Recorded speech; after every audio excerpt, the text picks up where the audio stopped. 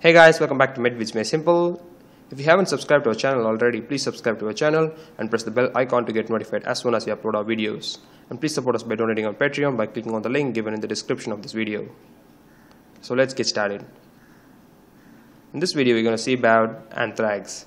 Anthrax is basically a zoonotic disease, which means the disease is acquired to humans from animals. In this case, mainly from herbivorous animals such as cattle. The infected animals shed the bacteria by secretions in the nose, mouth, and through anus. So the bacteria which are discharged from these secretions will remain viable in the soil for so long, and they start producing spores. And the animals which come into further contact with this infected soil containing the spores will get infected too. Anthrax is caused by a bacteria known as Bacillus anthracis. It is a gram-positive bacilli. It is capable of producing spores, and it is capsulated, which means they have a capsule. You all will be aware of Koch's postulates, and this was proposed by Robert Koch, and he proposed these postulates based on studies on this bacteria, Bacillus anthracis. Bacillus anthracis has been an agent for biowar for so long, and they have been using the spores of anthrax for this purpose to kill many people. The manifestations of anthrax can be classified into the following three headings. So the most common manifestation is cutaneous anthrax, and the other manifestations are respiratory or pulmonary anthrax, and the least common type is intestinal anthrax. First, let's see about cutaneous anthrax. Cutaneous anthrax is also known as Hyde sorter disease. This is because this form of anthrax is more common in the people who carry the hides or infected skin of animals on their bare back or on bare skin without any clothes over their body. So it's easy to acquire the infection if they have any abraded skin or mucosa over their body. So that's why it's also known as Hyde sorter disease. The transmission is by entry of spores through wounds or abraded skin. The clinical features are mainly edema. It can be either localized to the site of entry of the infection, or it can be throughout the body also in some cases. So the characteristic feature of anthrax, cutaneous anthrax, is that there will be a black necrotic lesion known as a scar. So anthrax basically means cold. So it's called so because of the color of the lesion. So the color of the lesion is coal black in color. So it's so black. So that's why anthrax is named so. You gotta remember the scar thing. Mostly the cutaneous anthrax is not so fatal if it's properly treated, and it is usually a self-limiting disease if adequate treatment is given. The other form of anthrax is pulmonary anthrax. This is also known as wool porter disease. This is because the people who work in industries who deal with the wool of sheep, which is infected with anthrax, are more prone to get this form of anthrax. So it's known as wool porter disease. The transmission in this case is by inhalation of spores which are present in the wool of infected sheep. The clinical features are different from that of cutaneous anthrax. Here, the features are hemorrhagic pneumonia, hemorrhagic meningitis, bacteremia, which is present of bacteria throughout in the blood of the patient, and this can be fatal if untreated. The third and least common form is intestinal anthrax.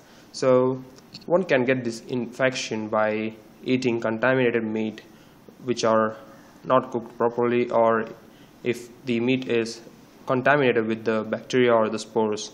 So the main manifestation is bloody diarrhea, and this can be very fatal.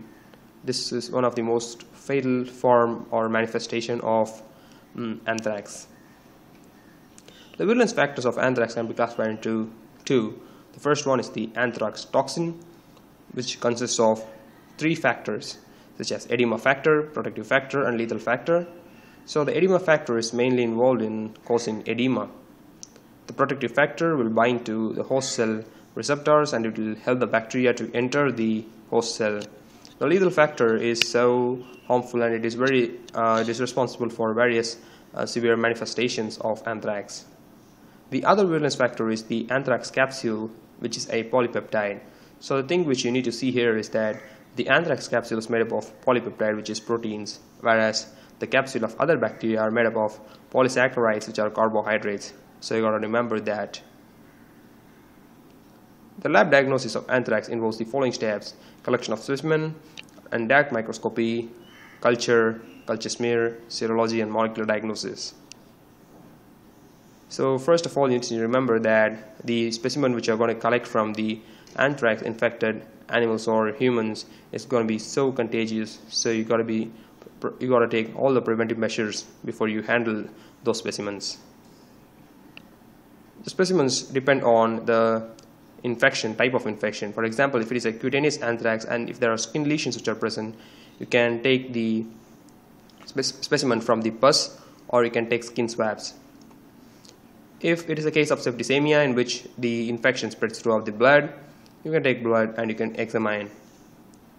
If it manifests as hemorrhagic meningitis, the preferred sample for collection is cerebrospinal fluid, or CSF.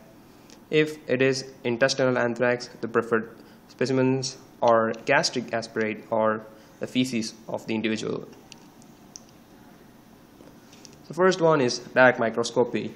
So if you perform a procedure known as gram staining on the specimen and you observe under light microscope, you can see gram-positive bacilli in chains, which are characteristically described as bamboo stick appearance.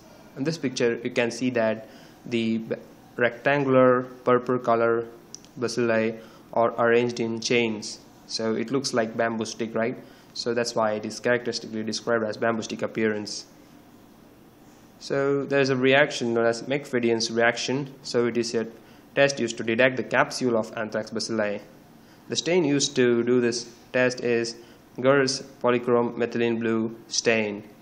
So in this, the capsule appears purple and the remaining bacilli appears blue in color. So this is used to detect the capsule of the anthrax bacilli. So culture.